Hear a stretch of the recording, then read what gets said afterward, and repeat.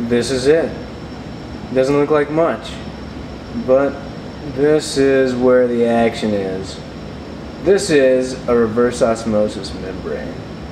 The key to mankind's sustainable future, in my opinion. One of the keys, I should say. It's just a little piece of plastic, really. A finely engineered piece of plastic. And this particular little piece of reverse osmosis membrane is ready to go for our test setup. Here's the membrane holder. Notice it's got the inlet port and the concentrate outlet port. That water just goes up through those channels across the membrane and back out, and that membrane is just sandwiched in between here over the top. And the sandwich between the bottom part and this top part, the clean water goes up through that membrane and through these holes and out our permeate outlet. So we take this membrane test cell over to our big system. It's not pretty, but it's highly functional. Here's our GE Osmotics test cell. We take that cell holder and we squeeze it in there at about 1200 psi to get those O-rings with a nice seal. And then we'll take this bar out of the middle and we'll connect that cell holder up. Alright, so let's look at the flow system here. Here's our feed tank. Just an old tank that we found in the lab. Bushra found it for me the other day. And the feed water comes out of the bottom of that feed tank through this little bitty tube down to our high pressure pump there. High pressure pump is needed because we're going to do at least 700, 800 psi, and usually I run at 1000 psi.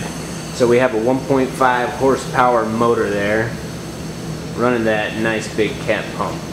Now all the steel is 316 stainless steel for good corrosion resistance, and in the high pressure parts we're using that stainless steel tubing.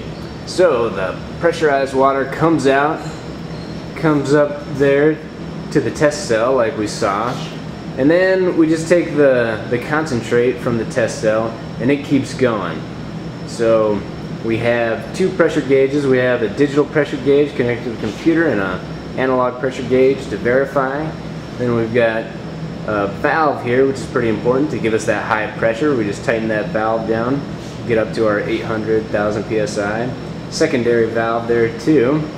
And then that water goes on up through that tube back toward the feed tank, but before it gets to the feed tank it goes through this heat exchanger to cool it down a little bit. It doesn't get too hot in one pass, but we make sure it doesn't get too hot over many passes by running it through this heat exchanger here.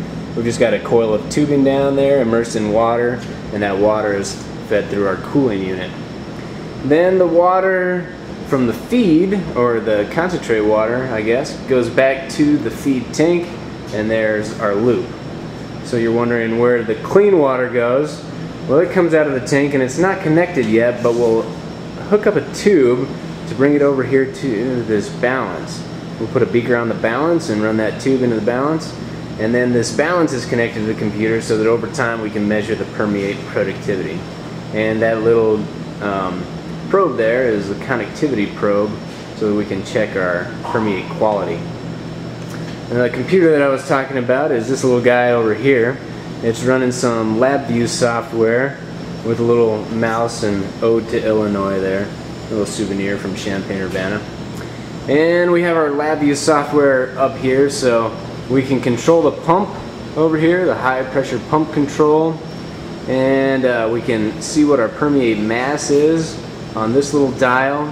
And then we can measure our permeate flow over time and our pressure over time. You can see that it's currently running.